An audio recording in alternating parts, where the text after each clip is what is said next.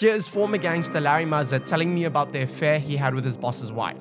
The only problem was, his boss was a notorious hitman that was responsible for over 200 murders. And one day he finally saw that I wasn't the same guy. And he said that to me. He said, Larry, there's something wrong. And he sensed that, because I thought eventually he's going to have to kill me when he finds out. Now that I knew who he was. And my stomach's turning because I know where he's going with this, but he's not coming out with it yet. We go back to the office. We sit at the desk.